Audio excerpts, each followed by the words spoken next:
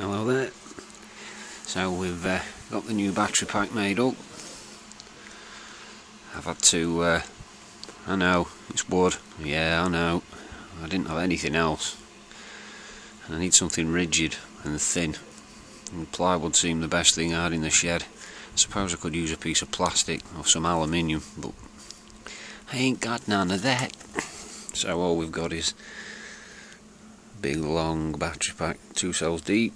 They're all the balance leads. I've not put the main power leads on it yet.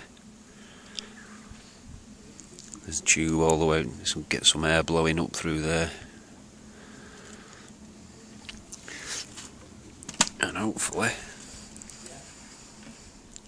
so I should be able to get 3 of them in comfortably.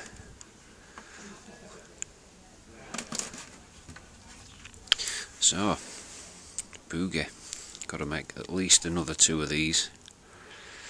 And I'm struggling finding some fiberglass to do this with. It's silly money. Fiberglass resin, ever so expensive. I'm wondering if there's a way I can do it using fabric and another kind of adhesive or resin, some form of acrylic resin or something. I don't know, toying with ideas, but it's expensive to do that in fiberglass. Anyway, something will come. Let's keep chewing it over. Till next time. Oh, and don't forget, if you want any of these, I have plenty of them. Unlike recycling laptop batteries, these are all the same cells, exactly the same capacity, same age, so it makes job a lot easier for you. Get in touch if you want some, leave me a comment.